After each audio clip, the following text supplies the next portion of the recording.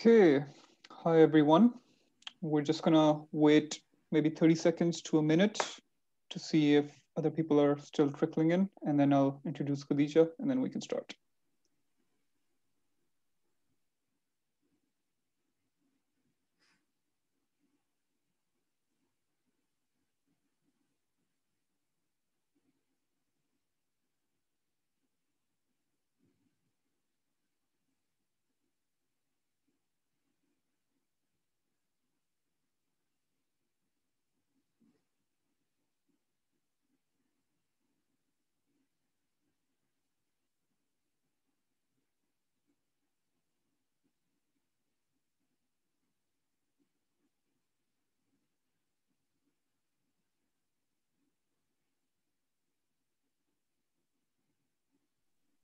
All right, I think we're good to go. Uh, just a couple of housekeeping rules. So the talk will be around 20 minutes. You'll get 10 minutes afterwards for questions. If you have any questions, please just type them in the chat or the Q&A button as they come along. And without further ado, I'd like to introduce Khadija, my fellow countryman, who will be talking about her experience of Huntington's disease in Pakistan. Okay, so thank you so much, Mustafa, and thank you so much, HDYO, for inviting me here today.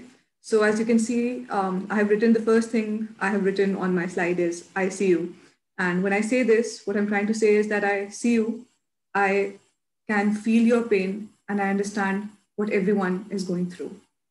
So the topic today, which I'm going to talk on, is my experience of growing up in a family with Huntington chorea, but in Pakistan. So for everyone to know that my mother's story and where I've written Abu, we all of us like three children, we call our mother Abu. So this is for just for reference, so you guys don't get confused.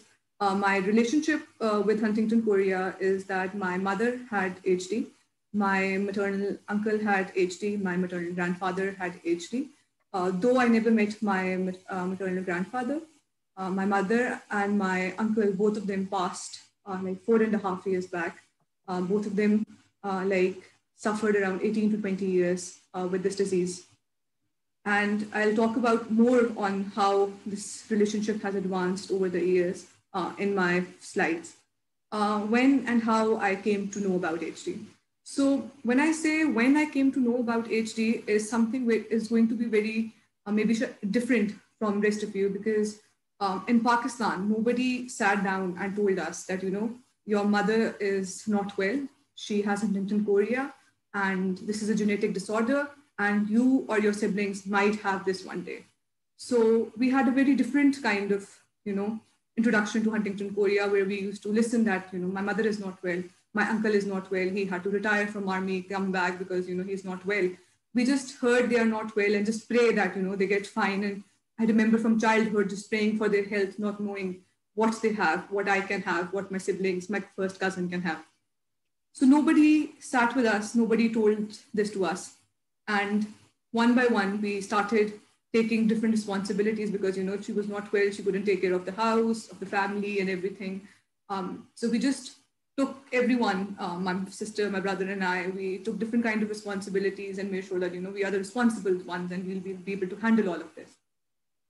Very soon, there was a role reversal kind of thing where it came a time when I became a primarily take care, who was taking care of my mother rather than my mother taking care of me. And when I say this, I'm pretty sure a lot of you have been through the same thing where they had to take care of their loved one, a parent perhaps, and where, they felt like they were the ones who are their guardians, or they are the ones that were taking care of them rather than they taking care of us. Same thing happened with me. There was a role reversal. And, when I look back, I just see that it happened really fast. I was very young. I was, just a child. I was in my teenage years when I had a lot of responsibilities. Talking about the facilities in Pakistan, and when I say poor facilities in Pakistan, let me tell you that it's not that I'm complaining that, about the healthcare system or something. We do not have anything for Huntington chorea in Pakistan. We do not have the testing facility. We do not have any insurances. We do not have the government taking care of us. Nobody knows about Huntington chorea. There are no centers where you can keep your loved ones, or you can call nurses, trained nurses or anything. So this is how bad the situation is. Nobody knows what Huntington chorea is. To this extent that I think my mother's in-laws, like my father's side, had no idea that my mother was suffering through Huntington chorea. While they were very close to our family, they used to come and meet us. When my mother was in the hospital, they used to come and pay a visit. But still, they don't know, my cousins still don't know that, what my mother had was Huntington chorea. Nobody knows. And when you research in Pakistan, you won't be able to find anything on Huntington chorea. So the doctors don't know anything. The nurses don't know anything. People don't know anything. They're not empathetic to what is happening. So there are very poor facilities in Pakistan. So talking about my mother's suffering, and whenever I tell someone that my mother had Huntington chorea, they don't know. And when I try to explain them, it's very difficult to explain them when I say, she started with mood swings, and then it got into involuntary movements, and then she got bedridden. Yes, this is what she has. And when you Google it, these are the things, when you go over them, these are the things, the definition you'll find. But Huntington chorea is more than that. We all know this. We all have been on that side. We have seen the suffering. This is not just a movement disorder, or this is not your brain losing its control over the body. It's way more than that. And we have seen it progress. It is a progressive disease, and every step is very, very difficult. In the start, my mother just had jerky movements. I still remember the first time, her cheek used to just go like this, a little twitch on her cheek. It started off with this, and later she was bedridden after 18 years. There's one time which stuck to my mind is, there was a time when I was in my A-levels, you can say high school. And I remember I was sleeping and her room was right next to me. And I heard like a glass has crashed, and it felt like that somebody has thrown a glass trolley from first floor to the basement. There was so big noise, and I just woke up and I just ran outside, and I never once thought that it was coming from her room. I just ran to the opposite side towards the staircase, and I saw nobody there. And then suddenly I ran into her room. She was not on her bed, and I was like, oh my God, I think she stood up and she went to the bathroom. This was a time when, she was in denial that she needed help. She was having these movements. She was falling very often, used to get stitches and something. And when I just opened the door, she was on the floor, on the bathroom floor. And we had that shower cabinet, a glass shower cabinet. She fell on it, and that shower cabinet broke, and she fell on it, and there was blood everywhere. I just ran out, and I started shouting, and I, remember knocking my brother's door without even realizing that he's not at home. I just waited, I don't know how long, just, and then I just opened the door when he was not here. I went back, I saw her, and I went like, I need to take you to the hospital. And can you give me your hand? And I still remember when she gave my hand, I could see her, veins and everything. It was such bad cut. And I remember just picking her up with help of one of our house help, female house help, which we had. I brought her out. And at that time, I just had a scarf lying next to us. And I just picked it up and put it on her hand, so it stops the blood flow. I don't know how I did that. I was in high school. I have no idea that this was the right thing to do, but I did that. I took her to the hospital. I called my father. He was not at home. I called my brother. I called my sister. They rushed to the hospital. She got 56 stitches all over her body. She went through 2 surgeries and the recovering period and everything. And I think that is the time when that is something which never goes out of my mind. This is something which has been with me for the longest. And as I said, that I was in my A-levels, and I was taking a few days off, taking care of her and everything. At that time, I changed school for my A-levels. And you can see the word undue advantage. So the supervisor there, called me in and said, that, Khadija, you have not been coming to the classes. I think you're bunking classes. And I said, ma'am, I'm not bunking classes. My mother is not well. She has Huntington chorea. And I think that was the first time I opened up to someone, other than my friends, of course, that, she has Huntington chorea and I take care of her. And, this thing happened and she was hospitalized and everything. And now, I have to take care of her. So that is why I'm missing school. And she said that, I need to talk to your father. I said, sure. My father had a meeting with her and I thought that everything would be fine. Then 2 weeks after that, she called me again to her office and said that, you can't come to classes this late. You need to come to school at 8. I then again told her that, I have to feed my mother, take care of her, make sure I have changed her and everything. And she said, Khadija, it seems like you're taking an undue advantage of your mother's illness. And I was like, man, you don't even know what this disease is. You don't even know what you're trying to say, like, undue advantage of my mother's illness. I'm in my A-levels and you don't know what I have been through. And that was the time when I stopped talking to my instructors, to anyone else, that, this disease is in my house, is in my family, because I knew that there is no point of sharing this with anyone. I think one of the biggest challenge, which was while my mother's suffering, was dealing with depression. As I said, Pakistan has very poor facilities also talking about depression. I think still in Pakistan, it is a taboo. People do not talk about depression, which they should. And, I find it very alarming that we don't talk about depression.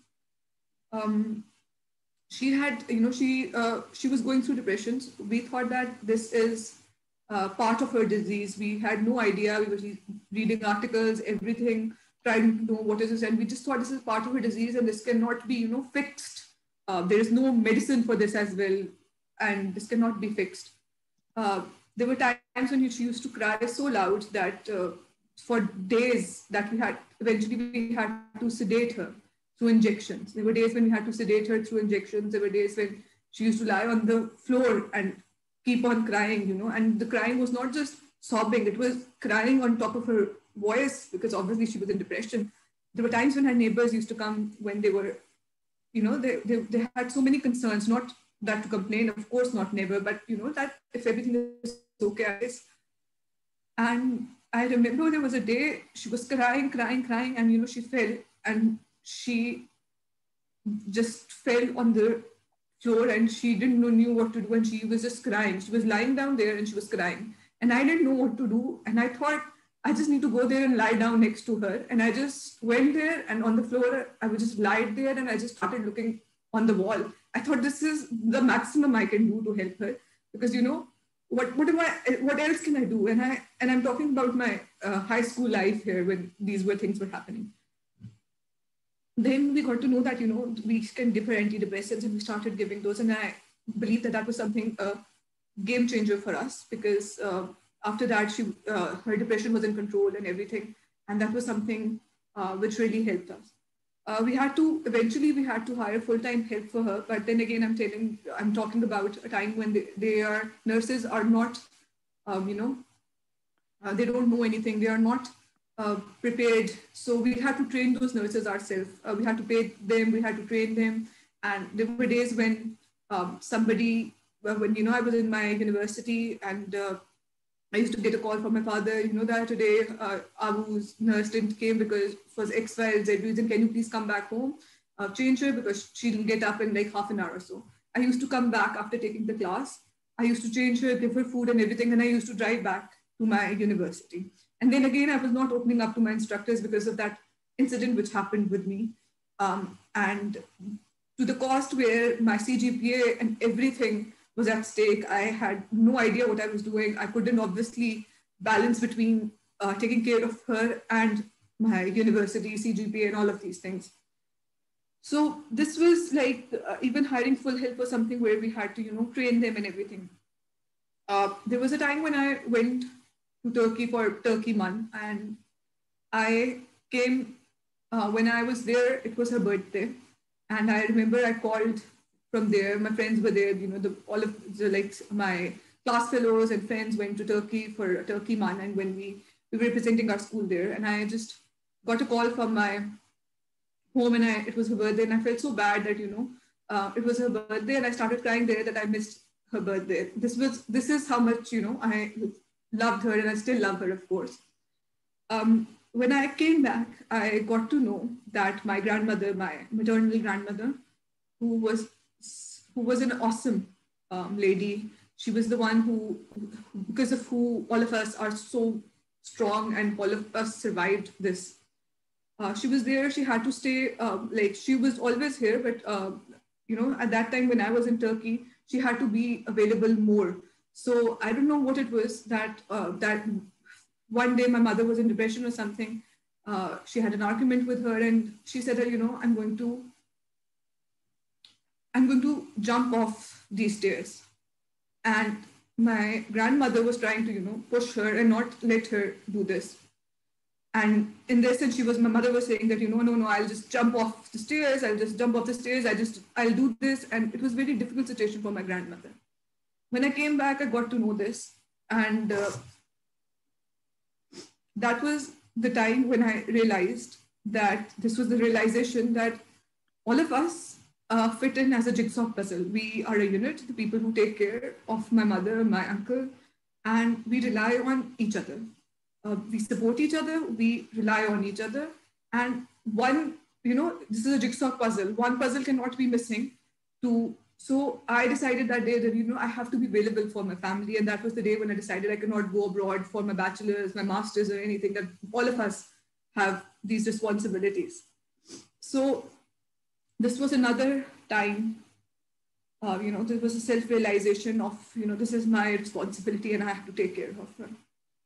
PEG tube was something which was, I believe, the most difficult time for all of us when we had to give her PEG tube. We didn't have the awareness or anything there. I still remember the day I lost her. It was 4.5 years back. There have been days when there have been days that I still remember her, and I can't even imagine that she went away so fast, like so early. Whenever, if for someone else, if they say, they talk about paradise, or we say Jannat, or a good place, after a life, they would describe it in different ways. For me, if I say my mother is paradise, I mean, she's working on her own. She needs nobody's help. She is having the best food without choking, her meals. This is the paradise I'm imagining her to be in. And I'm hoping it's not less than this. Yeah, these are some pictures of her. We used to get these customized cakes made for her birthday on Mother's Day. This is her, when she was young. This is my mother. This is my maternal uncle, my brother. And she always used to have this smile on her face. Yes, I try my best to have that smile because she always had this smile on her face. My experience of testing. So 2.5 years back, I decided to get my test done.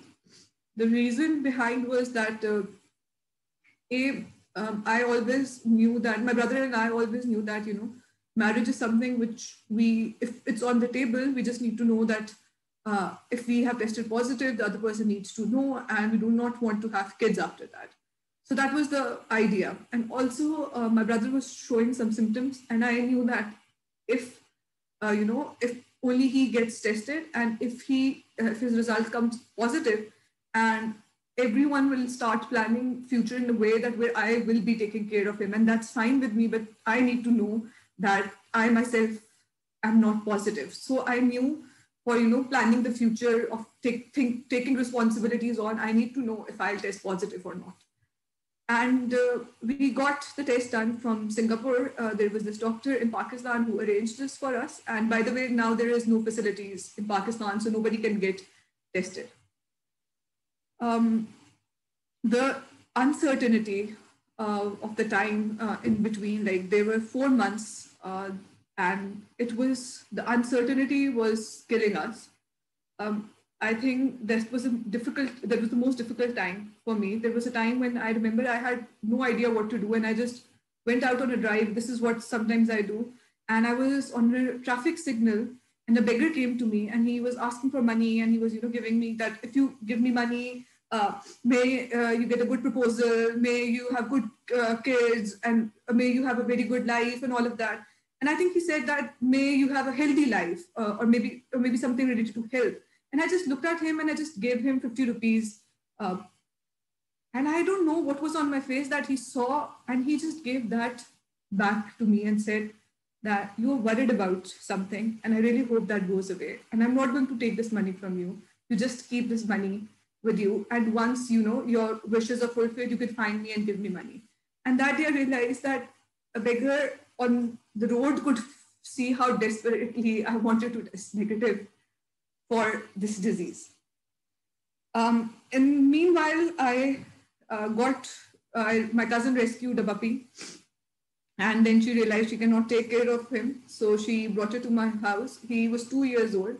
I took care of him for 2 months till he was able to eat and walk and everything. He was a stray puppy. I used to feed him with dripper and everything, and I used to wake up after 2 hours, and I was so indulged with him that the time passed, and I'm so glad that I was able to take care of him at that time. On the result day, we got to know that the result day was something very, very, how to describe the result day. I still don't know how to. I remember that because my brother and I both tested, got our test done together. We got a call from Dr. Saqib that you need to go to this counselor and he will hand over you the results. And we went there. And since I'm saying that we knew that my brother was showing symptoms, so we knew that we were anticipating a positive result from him, but we didn't know anything about it. We were not anticipating anything from me, of course. So 2 of my very close friends, my sister, my brother, 4 of us went to the counselor. And when we went there, he said there is one good news and one bad news. And I just, for a minute, I just burst into tears and then happiness, because everyone there thought that what he's trying to say is that my brother has tested positive and I have tested negative. And he said, what did you understand from this? And we said that one of us has tested positive and one has tested negative, because good news and bad news. So he said, no, this is not what I'm trying to say. What I'm trying to say is that, here are your results. Go and see, go outside in the lobby, go sit there and go over these results. And you, rest of you, like my 2 friends, my sister, he made them sit in his room while we, both of us, my brother and I, were sitting in the lobby going through our results, that what has happened. And I don't know, this was his way of breaking the news to us. And as I always thought, my lucky number is 22, because of course it is my birthday. But that day, my lucky number came 46. My Kaggle tweets are 46. I tested positive 2.5 years back with my brother. Yes. So at that time, it was we were devastated. At that time, we were fine because, at that moment, I knew that if I break, everything will fall apart. My brother has also tested positive. I have also tested positive, and it's a very long journey to go. We just got started, just the first step right now. So this is where all of us were very devastated. And, the post-result, my life. So there was a time when I used to feel this heartache.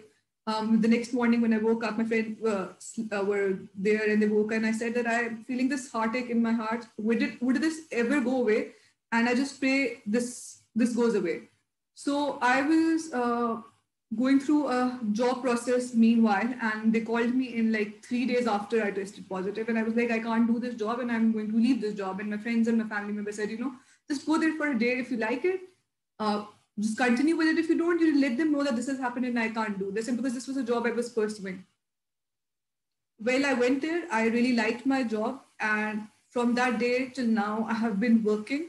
I have been achieving all my goals professionally, and I'm very happy and satisfied where I am right now. After that, it was very difficult to share my results with my father, and the point that I wouldn't be able to take care of him, the responsibilities which fall on me, I won't be able to do that, is going to be something very, very devastating for me. But I think after that, I have become more at peace. I know the results, and I'm, you can say I have made peace with those results. There's one thing I'm practicing right now, writing secret letters for my family and friends. So I'm writing these letters for my family and friends when I'm not there and when I can't give my piece of advice to them. I want them to go over those letters and they'll definitely get those when I'm not around. So things I have learned from Huntington: empathy, living in present, being resilient, being strong. I think this disease has made me very strong, resilient, living in present, because I know that as all of us have suffered so much, we have lost so much to HD, and I know one day it will take away my brother, and I also know one day it will take away my sanity. And the one thing I like the most about myself is my mind. It will take away that as well. But I know for a fact that it cannot take away my present. So the present I'm living is mine, and I promise that I will live it. And I try my best, and I wake up every morning, and I try to live the day to the fullest. My support system is my family, my friends, my colleagues, and HDYO. There was a time when in my A-levels, I wrote to HDYO for the first time, and I got a reply in 2 days, and they were so empathetic and so helpful. And since then, I think I have bugged Matty so much. I just know that, and he has been so helpful. And I'm so thankful that I got this opportunity to speak here. And I'm so glad that he created this HDYO group for everyone. My goal, my current goal, other than, of course, like my personal goals, is to set up an association in Pakistan. We are already working on it. We now have doctors who are on panel. We are working on a website, because when I say all of these things and when I'm talking about my suffering, I just want to say that I luckily belong to the privileged part of Pakistan where money is not a problem. There are so many people who cannot afford the treatment or the care of anything we were able to have for my mother, or will be able to have for myself or my brother. So this is something this is my goal, and I am just hoping after this talk, I'm able to connect with different people and set up an association in Pakistan.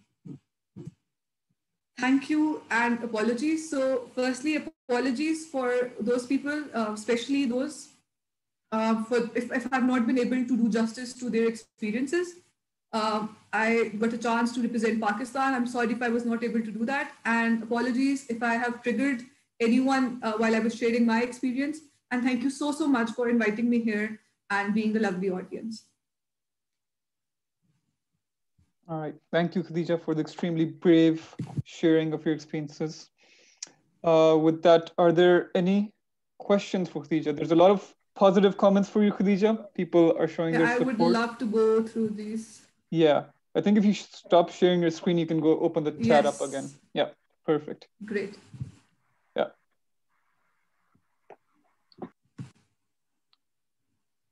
So yeah, lots of people letting you know that you're definitely not alone. Definitely. Yeah. Oh, thank you so much, guys. Are there any questions for Khadija? We still have a couple of minutes that we can use to ask her anything.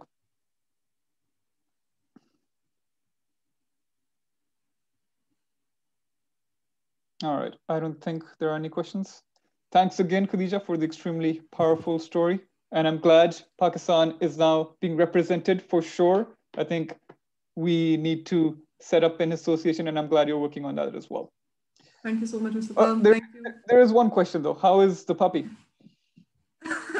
How is the puppy? Thank you. So I had to give it back to my cousin who rescued it and gave it to me to foster. And when he was 2 months old, we had to, I gave it to my cousin, but he's fine. He's good. Nice.